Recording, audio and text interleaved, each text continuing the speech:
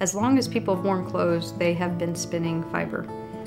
And, you know, cavemen might have had skins, but right after that, there have been drop spindles and ways of spinning yarn forever. And way back when, it was mainly animal fiber, not cotton. Cotton and some of those plant fibers didn't get popular until the Industrial Revolution when they could spin it fast.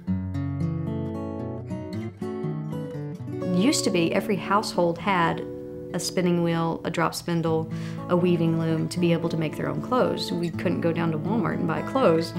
So it's fascinating to see nowadays how people don't understand how fabric is made, and to take it back down to that simple level for people is really exciting, because then they get it. They get how it's made and why it's made like that, and then they appreciate what they have a little bit more. And I like that part about it. Take a moment to reflect on what you're wearing right now. Whatever it is, it's made of fiber. So who made it? And what is it made of? And how did you get it? Most people give these questions very little thought. The way we obtain clothes, like groceries and other consumer goods, has been simplified with the passage of time, not involving an easy trip to the store. I go to yarn stores on occasion if I want to do a project that I want very specifically to be straightforward. This is what I'm going to do. Otherwise, no, everything I do, I spin myself and make myself, because the finished projects, when they're made with something that I've done, it takes longer, but also has more heart and creativity into it, and you can see that when you compare it to something that just has store-bought yarn. A shopping trip can mean missing out on the rewards generated by ingenuity, resourcefulness, and accomplishment. For Dawn Ryden, the creation of fiber and its myriad outcomes is built on a process that should be savored. A fiber artist is a type of artist that uses hair or fibers from different animals, or it could be from a plant like cotton, to create something unique. And it could be a fabric, it could be a 3D object, it could be a picture even with fiber as a medium rather than an oil or a pen or a pencil or anything like that. It's just another way of putting color to something. I think a lot of people are artists, they just don't admit that they're creative enough. But to be able to take something as mundane as string and put it together in a way that makes a finished object, I think is a form of art.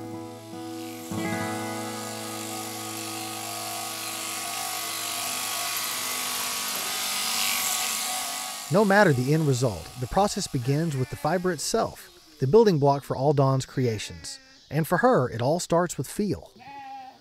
I am a very tactile person. I love touching things.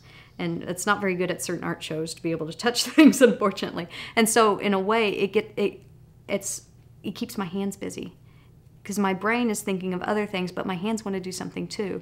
And being able to knit while my son's at band, or be able to spin whenever I'm out at the pool watching my kids swim, it adds dimensionality to everything. And it helps me remember things too. Some people learn by reading, some people learn by listening, and I learn by feeling. And so when I feel something in my hands while I'm watching something, I actually remember things better. And textiles are things that have a feel to them. Like when I was in high school, I used to shop for clothes, and I would run my hands across the clothes to figure out which one felt the best to me. And it's a very hands-on thing. And textile is a variation of tactile, which is basically feeling it and seeing how it feels in your fingers. And some things are slick and some things are fuzzy, and some things, you know, everything has a different feel, and you have to pay attention to that when you use it in fiber arts. Great art, of course, appeals to multiple senses. So while feel may be the starting point, there are many other factors that must be assimilated into a creative fiber project. Well, I mean, the first one is the sense of touch. Most people can spin a yarn, if they've been doing it a while, they can spin a yarn without looking at it, because the sense of touch really gets it going. A blind person can spin a yarn. But next definitely would be the sight, because it has to look beautiful to you, or look creative or interesting, whatever floats their boat, so to speak. But seeing it is very important, of course, because when we look at it, sometimes it gives a sense of emotion when you see something, depending on the texture of it. And you can see a texture without touching it. When people go to yarn stores that knit or crochet, first they'll touch it and then they'll smell it, because for some reason it has a certain quality to it that you can smell. You can smell if it's real wool. You can smell if it's cotton. You can smell if it's silk. And people don't think about that. Nobody wants to smell bad. Just like when hearing a rumor, one should always consider the source. Dawn definitely does that when it comes to choosing a fiber to work with, knowing full well at the outset that the source is as important as the final piece of artwork. Many don't realize just how many fiber sources there really are. Personally, I use a lot of wool and a lot of alpaca and bamboo and silk. But you can also use things like cotton and linen, which is from another plant, goat. I do have some goat, some Angora. You can also use rabbit, Angora rabbit for, you can also do milk. There's milk and there's actually crab fiber that you can get. And what they do is they take the milk in this case and they kind of denature the proteins and they string it out like cotton candy. And then it becomes a fiber that you can spin as well. It's really neat. Wool and bamboo are my two favorites for two different reasons. Alpaca comes a close third, and then maybe Angora and some of the other. The animal fibers I tend to enjoy better than the plant fibers. They have, I don't know, they just have more life to them as compared to the plants. Plants are kind of one-dimensional, whereas the animals, they have some spring to them that the plant fibers don't have. When I make something with wool, it stays in the form I make it in, for the most part. It's usually soft and warm and cuddly, kind of like a teddy bear.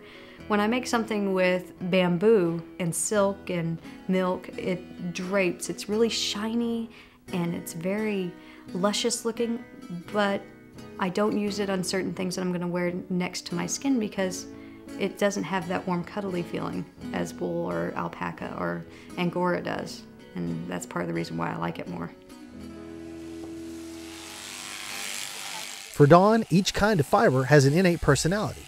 When it comes to animals in particular, there is even some perceived deviation within the same fiber type. Again, it's related to feel, but in this way, it's more of a sixth sense.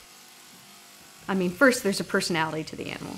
There's a sheep that I particularly liked once. It was a baby sheep, and her name was Domino. She was black and white, and she was bouncing around. She was coming and rubbing against me, and I remember her because the next time I came back, she was an adult, and we were shearing her. And I said, I want this fleece because of her personality. And then after I touched her fleece, I figured out what I wanted to do with it. But it definitely was an emotional connection from the animal and deciding what I wanted to do with her fleece when it was done. And her yarn is just as crazy as she is, which is wonderful because the personality of the sheep came through in the final product. And taking the fleece to the dye pot to figure out what color looks good on that, what personality of color looks good on it, to the yarn and spinning it how I want it, to how I was going to make the hat in this case, it definitely came through from beginning to end. Fiber art, like other creative endeavors, is not something that can be rushed. In fact, because the raw material must be harvested first, the entire process can be very lengthy from origin to completion. Almost worked. If I were to go get a fleece from a sheep, first I'd have to spend a day going up to be able to pick the sheep out and get them sheared, because that could take a couple hours depending on how many fleece I want to get. But once I get the fleece and I come back home, I would soak it probably for 3 days, because you have to clean it. Because sheep are animals, they live outside, there's cockleburs, there's dung tags, I mean, they're not clean.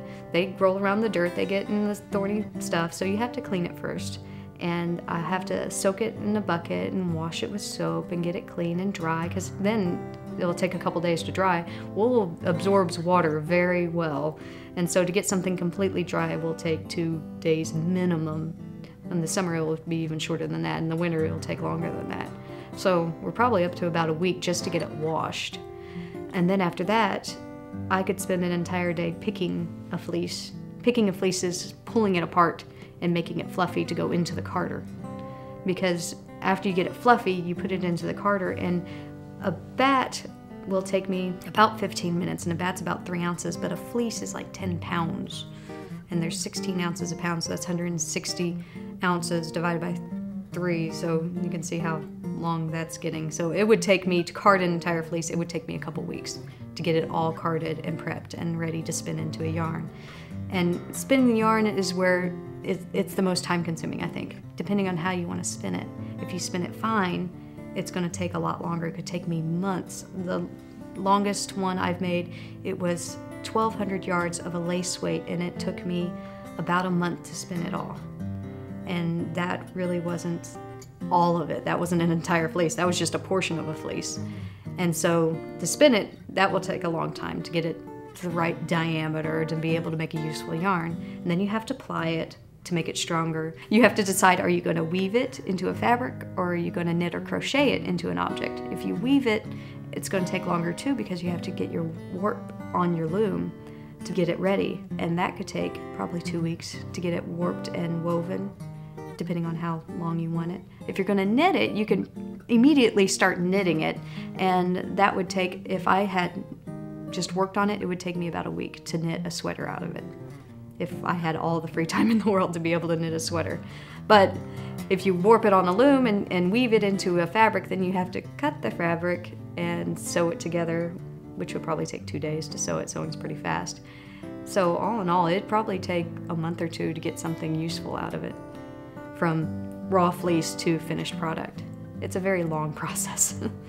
I like carding because I get to play with colors after it's all dyed. Carding is putting the fibers together in a way that I could make a rainbow. I could make it, you know, a sad looking bat in all blues, or I can make it happy and crazy.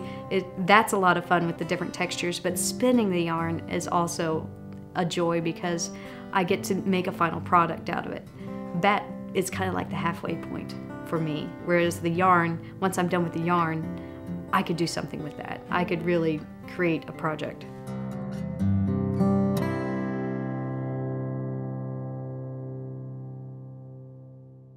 Certainly not everyone has the patience to work in the fiber arts. It takes a deep interest and a genuine love for the process, 2 things that, for Dawn, took a while to develop. Now that she has fully developed a relationship with the fiber arts, she knows that her art will be as limitless as her imagination. Way back when I was a teenager, preteen, my mom showed me how to crochet, like many grandparents or mothers do. And I did it, but I really wasn't into it. It was just one of those things that was neat to pass the time. And then I put it down for a very, very long time. And when I went to college, one of my classmates was opening a yarn store.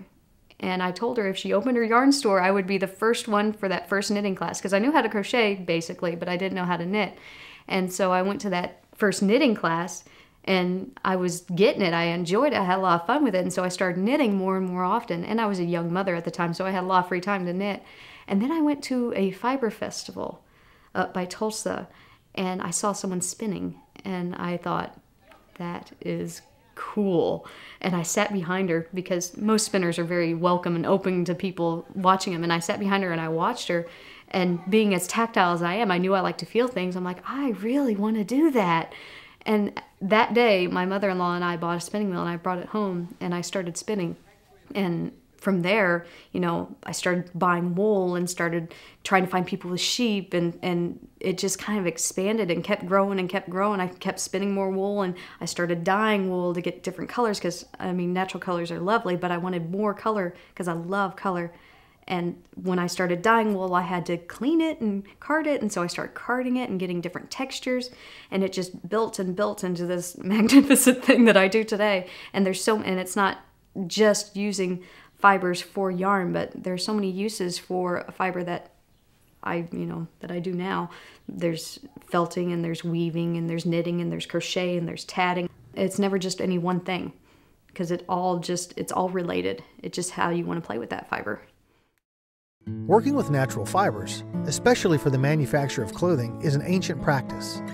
As with any procedure, technology has changed the process over time, but it remains an art form that, when patience is engaged, is just as enjoyable when using the old tried-and-true techniques. The process itself hasn't really changed much. It's the same process. You take a string or a fiber and you twist it into a yarn to be able to make something out of it. And that is it brings us back around to the basics, just like farming, you know. sometimes you have to get back to basics to appreciate what you have. And you think you might know it all, but then there's going to be something coming out again, some techniques reinvented that you thought, oh, I thought I knew this, but then you're going to see something in a different light and use it in a different way that you didn't expect to. It's very open-ended. There's always something going on and always some light bulb going off in your head when you try something new, which is exciting. I think that's part of the reason I like it. It's always changing. Practicing some of the same techniques that were utilized thousands of years ago is pleasing for Dawn. In fact, there is quite a significant population of fiber artists who support and continue to learn from one another this incredibly enduring craft that was once dominated by men. A long time ago, the men were the weavers. The men wove everything. It was a man's job to spin the yarn and weave. And then probably the past couple hundred years is when women started really getting into it. Because, well, think about the guilds of the kings and queens. They were the weavers, and the weavers were the men. The women's job was to take care of the family. You know, more often men will stop and watch me spin than women. Or children will too. Children and men are the two that will stop. Children will stop and want to touch it, but men will stop and try and figure out how it works and try and figure out the design. They're not so interested in the yarn itself, but the machine, and that's fascinating for them. No matter how busy this mother of three becomes, Dawn will always find time for fiber.